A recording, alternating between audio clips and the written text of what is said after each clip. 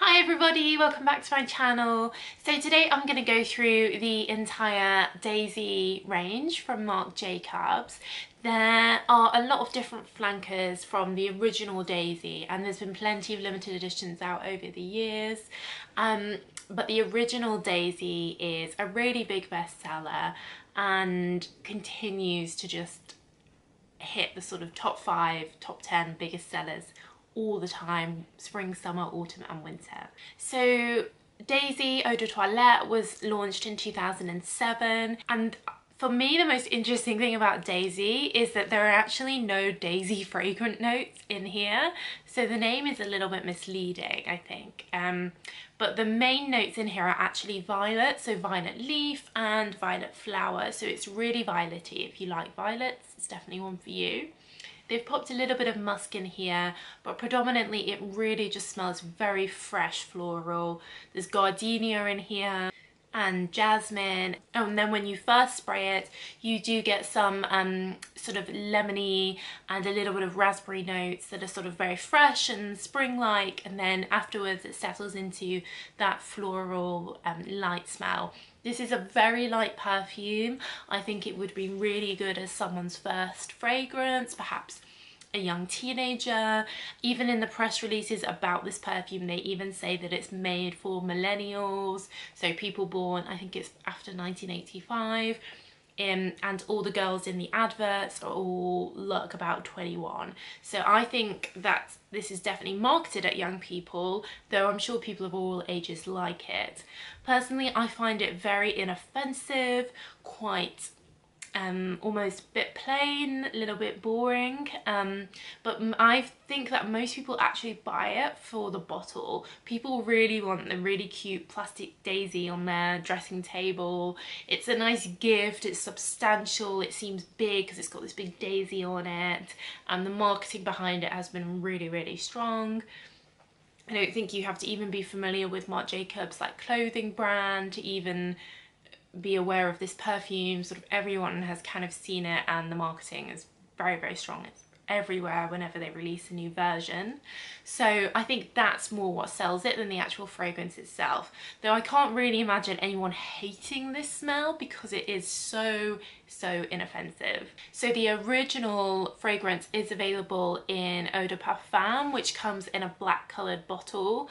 I think that's one thing to watch out for. People assume because it's the original that it must be an Eau de Parfum, but actually they released this as an Eau de Toilette and didn't release an Eau de Parfum until much later, and not everywhere does stock the black Eau de Parfum bottle. So in 2011 they released Daisy Oh So Fresh, which, as you would imagine, is a kind of fresher version of the original, though they have put a lot more sweeter and fruitier notes in here, so it actually for me smells a bit more intense than the original rather than fresher. So the violet fragrance has remained the core Daisy smell with a little bit of musk, but what they've done is they've added some green notes, and then they've added more raspberry, they've added lychee, they've added lemon, and they've added pear. So you do get a bit of a sort of fruit cocktail feeling to this as well. Again, it's super light. It's an Eau de Toilette, as you would expect. It is super fresh, super light, and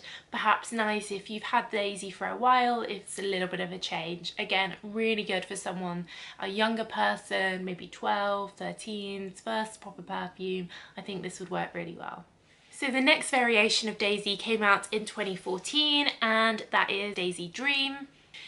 This being in a blue bottle, they have put quite a lot of blue ingredients in here. So the main notes are like a blackberry and wisteria, so think sort of purpley blue. You see where they're going with this. I think it's supposed to be a little bit more sophisticated version of the original.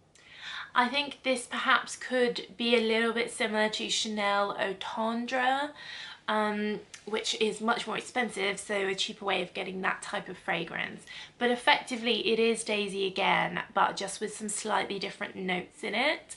I think if you find Daisy too floral and weak, then this could be a better option for you. And then in 2014 they brought out an eau de parfum version of this, which I think is even better than the original because it is stronger. You really get the blackberry, there's pear in here. It's just nicer because it is an eau de parfum. It's probably going to last a little bit longer. The one thing to say about all these fragrances is that they are not long-lasting perfumes. You're going to get 3-4 hours out of them max. And I think the eau de parfums don't necessarily last longer, they just smell stronger during those 3 to 4 hours. So in 2018 we got the new Daisy Love, which is quite a twist on the original. For me, this is kind of a separate fragrance and doesn't really have that much in common with original Daisy beyond the name and the branding and everything. It actually doesn't really have any of the same notes in it as Daisy, and it's a much simpler fragrance, so there are only 4 fragrance notes here. The main note is cloudberry, and then finally we actually do get a Daisy fragrance note in a Daisy fragrance. You've also got some musk and interestingly some driftwood, so a little bit of a woodiness there.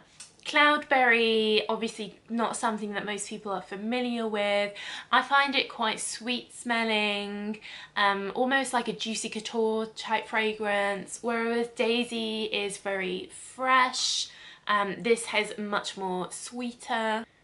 But I think it just packs a little bit more of a punch than Daisy. It's a little bit nicer. And personally, I wouldn't have called it Daisy. I would have called it a different name just because it really doesn't have that much in common with original Daisy. So that's my rundown of all the different Daisy perfumes in the Daisy universe. I hope you found it useful. There will be various limited edition bottles and versions that come out over the years. In fact, they have literally just released a Sunshine range, which is all the ones I've just mentioned, but in a Sunshine bottle, and they do have very different fragrances in. So I'll leave a link to that review down below because I will be posting that very soon.